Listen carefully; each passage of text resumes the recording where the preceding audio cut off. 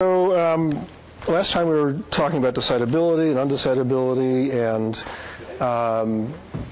the previous lecture I had given you a proof that certain languages are undecidable, and last time I started talking about diagonalization, and I said I was going to show you another proof using diagonalization that there are undecidable languages, and in particular ATM is undecidable. And so that's what I want to do starting today. So remind you of what ATM is. ATM is the set of languages, is a language where the input looks like this. This is a description of a Turing machine, and this is some input to that Turing machine, such that M accepts W. Okay? So this is a perfectly good description of a language. It's a set of strings. It's a set of strings that has some particular property. I guess I could make this more explicit. M is a Turing machine that accepts W. Okay.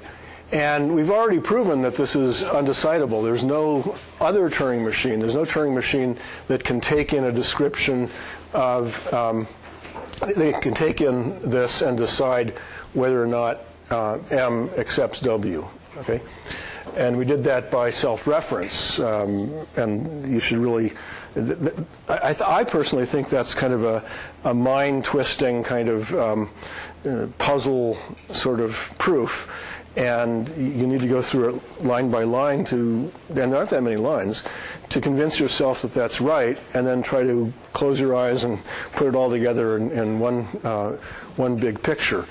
Now, this is the crux of undecidability and non-computability, and the fact that they're and Gödel's proof, and there's a whole big book, I'll bring it in someday, called Gödel, Escher, and Bach, that's all about this kind of self-reference and so on. So it's anyway, it's an interesting idea to get straight. Okay, but today I'm going to show you a different way of proving that ATM is undecidable.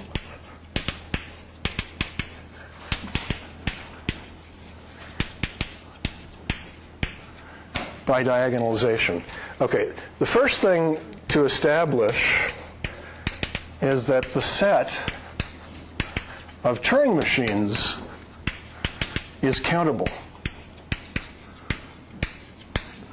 Well, last time we talked about what countable means. Countable means that set, the set of objects, in this case the set of Turing machines, can be put in one-to-one correspondence with the natural numbers.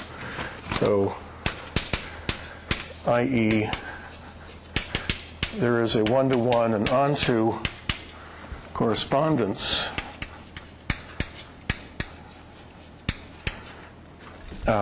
between the Turing machines, the set of Turing machines, or the elements in the set of Turing machines, and the natural numbers, n. Anybody have any idea how you exhibit this correspondence?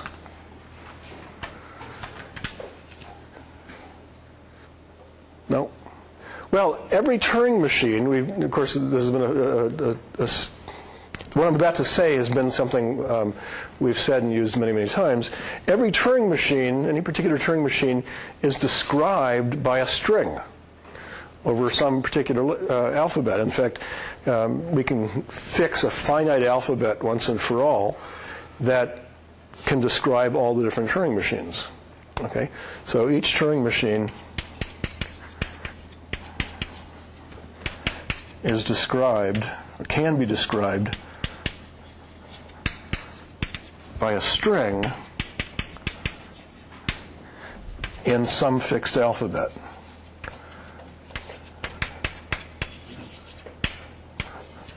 I mean, we talked about this when we were looking at universal Turing machines and how do you code a Turing machine on the input tape for the universal Turing machine.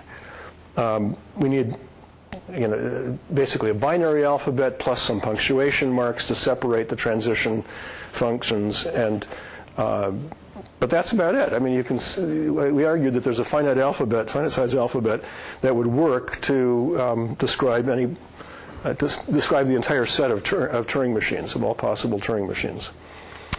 And it's not even that big. I mean, binary doesn't seem like it's going to be big enough. No, actually, binary might work. You could just encode all numbers in unary, and then just have another symbol 0, for example, as the punctuation mark. But anyway, that doesn't really matter. I'll let you have ASCII, 256 characters or whatever. That's certainly sufficient. Okay, but this is an important technical point. All right, so each Turing machine is described by some string. All right, so if you have a fixed alphabet, how many? Let's say it has 256 characters in it. How many strings of length 1 can there be? 256. And how many strings of length 2 can there be? 256 squared. Yeah, 256 squared. And so how many strings of length k can there be? 256 to the k.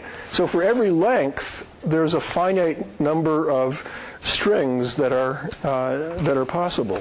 So for every length k, there are only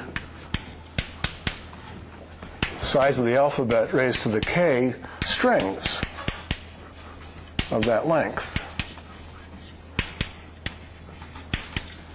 Okay? Now, some of those strings describe a Turing machine, and most of them don't. Okay? But certainly within these strings, if there's a Turing machine that can be described in k symbols, it's going to be within this set of strings. Okay? So certainly any Turing machine that can be described with k symbols, or well, in a string of length k from sigma, will be in the sigma to the k strings. Okay? Now, is there a one-to-one correspondence between the set of all strings over this alphabet and the natural numbers? One-to-one and onto the correspondence? Yeah, you have all the strings of length 1, followed by all the strings of length 2, followed by all the strings of length 3, and so on.